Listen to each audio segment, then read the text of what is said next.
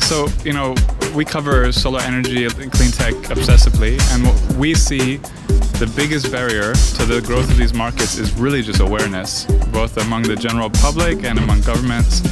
It seems like that's your key aim lately, is to bring wider awareness to this technology. Can you talk a little bit about that, your marketing efforts on that side, and just what you, Well, the awareness is very important because we want to make sure that people know, first of all, the opportunities it brings to Africa for this clean energy technology, because Africa is not a ground where everything that's been tried in different places in the world when it comes to energy that didn't work out.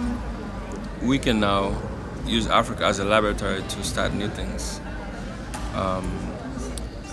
But a lot of people don't understand it that way, so now it's our role to make sure people are aware of the possibilities and the opportunities. I'll give you an example for now. For example, the telecom business, when it started, the way it boomed in Africa didn't boom anywhere else like that. For example, if you go to Kenya with M-Pesa and all those things, the mobile telephone, mobile payments and such things, many African families don't have today, or never had a landline. They had to skip it, right? I remember when I first went to America in 2000, when I called my family, the whole neighborhood is only one house that have a telephone line. It was just in 2000. You had to call that house and wait for 1 hour for them to go call mom. She comes and talks to you, and everybody in the neighborhood would do the same thing.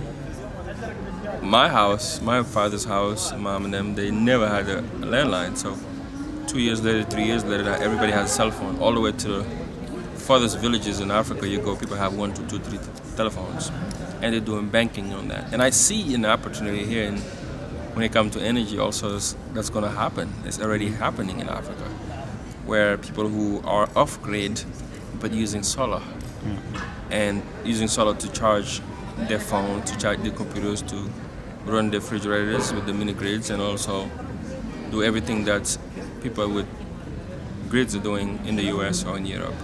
So, but the first thing is to raise awareness, and this is why we do it. So yeah, what do you see as the biggest barriers entering these markets? Is it awareness? Is it government bottlenecks? Is it just getting a business into these? I think it's getting people from the status quo, moving them from the status quo to what's possible. Change is never easy. Change is never.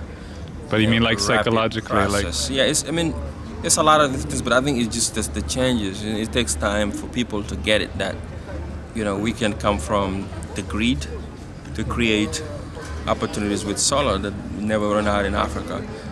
But once they get it, it's easy, but just to convince them that this is a possibility, that it can work, is the hardest thing. And also they're used to so many people coming and telling them stuff they don't come up with or they don't do in the end, so. We understand sometimes the resilience. Why is it there? And it was interesting to hear that you're expanding into Brazil and India. Obviously, these are really attractive markets, but why so soon are you expanding beyond Africa? Well, those are plans, those are plans. But the main focus now in Africa. We got a lot of work to do in Africa. We're not done yet. We're only in 15 countries. Africa got so many countries and all of them need. More than 50 countries, and they all need energy, so it's been big enough of a market to do what we want to do. But the need is also elsewhere, and we're getting calls for Brazil and India, and we went to Brazil for a visit to see what we can do. India also, but those are future plans.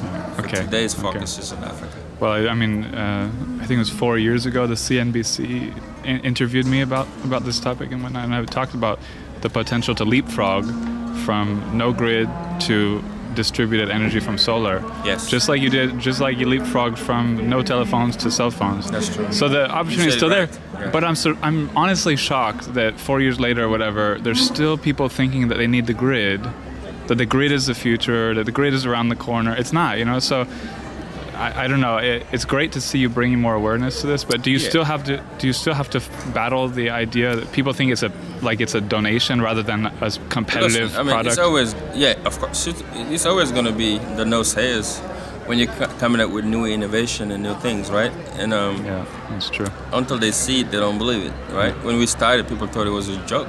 Yeah. What is Akon and them doing onto energy? They don't know energy, right? Yeah.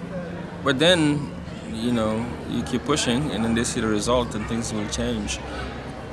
And go ahead. So, and I mean, so many stars, they have the urge to help the world, and they put some money into something. But I mean, it seems like Akon really is involved. How can you talk a little bit about how he's involved with you on the business side of this? I mean, he's very involved. This is not something we do just to, you know what I'm saying, for fame, for the donation. As you said earlier, this is a social entrepreneurship, it's a business. And a business requires your time, it requires your attention, it requires a lot of sacrifices. And that's what we've been doing. Means when it comes to time, we are very busy separately to our own things. I got my own business and foundation on the side also, and a couple of businesses. And Akon is very busy, as you know, in his music, but he's here. He's always present. That says a lot. That says that there's sacrifices, and he's not giving his name just to something. He's more involved in what